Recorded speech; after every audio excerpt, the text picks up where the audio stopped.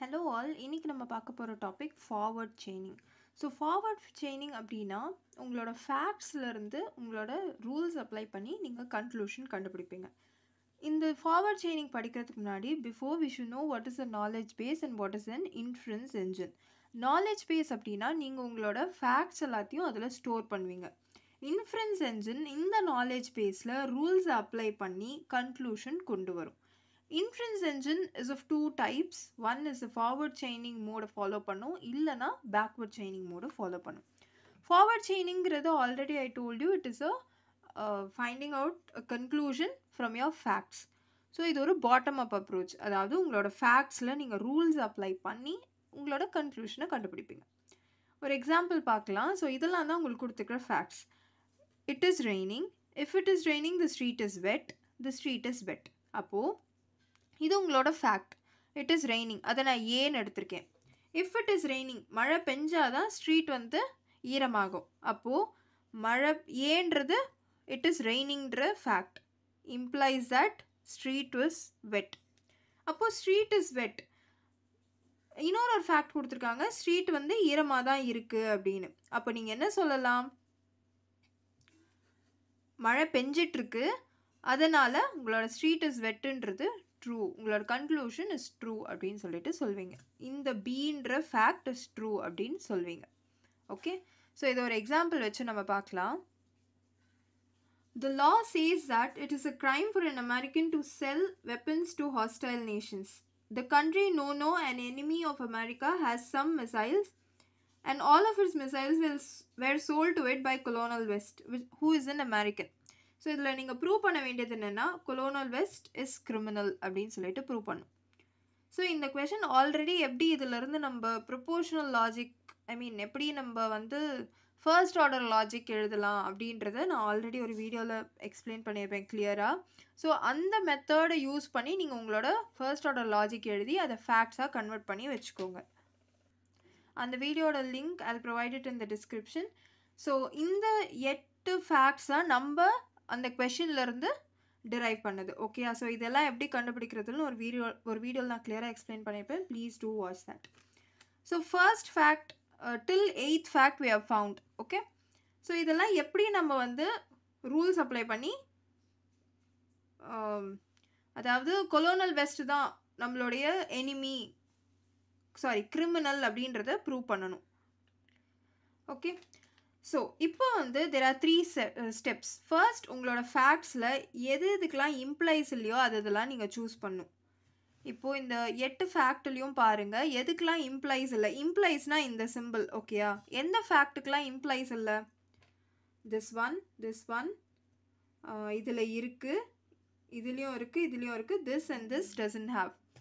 So actually இது ரெண்டுமே நான் அந்த வீடியோவில் for all ones no, x and missile of x அப்படின்னு சொல்லிட்டு எழுதியிருப்பேன். ஸோ நான் அதை இங்கே தனித்தனியாக எழுதியிருக்கேன். ஓகே, ஸோ இந்த 4 ஃபேக்ட்டுக்குமே இம்ப்ளைஸ் கிடையாது. ஸோ அதை என்ன பண்ண போகிறீங்கன்னா உங்களோட கிரவுண்ட் லெவலில் எழுத போகிறீங்க. So there are 3 levels. ஓகேயா? ஃபர்ஸ்ட் ஒன் கிரவுண்ட் லெவலில் உங்களோட ஃபேக்ட்ஸ் எழுதுவீங்க, அடுத்து ரூல்ஸ் எழுதுவீங்க, ரூல்ஸ் அப்ளை பண்ண ஃபேக்ட்ஸ் எழுதுவீங்க, அடுத்து கன்க்ளூஷன் எழுதுவீங்க. இதெல்லாம் 3 levels. ஸோ கிரவுண்ட் லெவலில் நான் எழுத போகிறது இந்த 4 facts which is not having implies symbol. So இங்கே பார்த்தோம் இல்லையா? Ones no of x, no, x, missile of x, American, colonial west, enemy no, America. So அதெல்லாம் தான் இங்கே கிரவுண்ட் லெவலில் நான் எழுதியிருக்கேன். ஓகே, 4 ஃபேக்ட்ஸ் எழுதிட்டேன். நெக்ஸ்ட் ஸ்டெப் என்னென்னா find matchings and right it in the previous level. அதாவது இப்போ நீங்கள் செலக்ட் பண்ணிங்கல்ல 4 ஃபேக்ட். ஸோ இதெல்லாம் எதோட மேட்ச் ஆகுது? லெஃப்ட் அவுட் ஃபேக்ட்ஸ் என்ன? 6, 5, 4 and 1. ஸோ இதெல்லாம் எப்படி மேட்ச் ஆகுது அப்படின்னு பாருங்கள். இப்போது fact number 2 and fact number 4 match ஆகுதா? இங்கேயும் மேட்ச் ஆகுதா?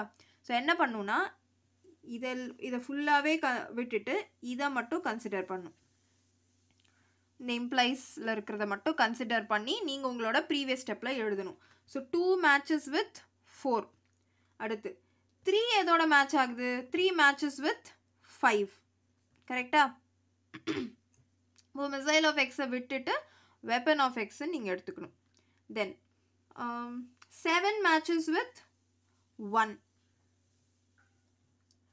7 1ஓட மேட்ச் ஆகுது. ஸோ அதிலிருந்து நீங்கள் but you shouldn't take 7 actually. ஏன் அதை எடுக்கக்கூடாதுன்ற இது மேட்ச் ஆகுது but you shouldn't take. I tell you at the last. 8th one வந்து எதோட மேட்ச் ஆகுது? 6th ஒன்னோட மேட்ச் ஆகுது. ஸோ இங்கே எக்ஸ் கம்மா அமெரிக்கா இருக்குது, இங்கே நோ கம்மா அமெரிக்கா இருக்குது, போத் ஆர் சேம். அப்போ X is equal to know அப்படின்ற மாதிரி எழுதுவீங்க. ஆக்சுவலி இங்கே எப்படி வரும்னா ஹாஸ்டைல் ஆஃப் எக்ஸ்ன்னு வரும். நான் இங்கே ஹாஸ்டைல் ஆஃப் நோன்னு எழுதியிருக்கேன். It's not a big difference. Okay.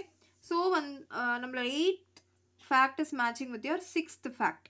So 7யும் 1யும் ஏன் எடுக்கக்கூடாது அப்படின்னா 7 நீங்கள் இங்கே மேட்ச் பண்ணுறீங்கன்னா அடுத்து வெப்பன் ஆஃப் வைன்றது இந்த 5th ஃபேக்டோட இம்ப்ளைஸுக்கு அடுத்து வரதோட மேட்ச் ஆகுது. செல்ஸ் அப்படின்றது 4th ஃபேக்டோட மேட்ச் ஆகுது. ஹாஸ்டைல் அப்படின்றது உங்களோட 6th ஃபேக்டோட மேட்ச் ஆகுது. ஸோ அதனால் நான் இதை இப்போ கன்சிடர் பண்ண மாட்டேன். நான் வந்து 4, 5, 6 மட்டும் கன்சிடர் பண்ணுறேன். தட் இஸ் இம்ப்ளைஸுக்கு அப்புறம் இருக்கிற வேல்யூஸை கன்சிடர் பண்ணுறேன். Cells, கொலோனல் west, X and no.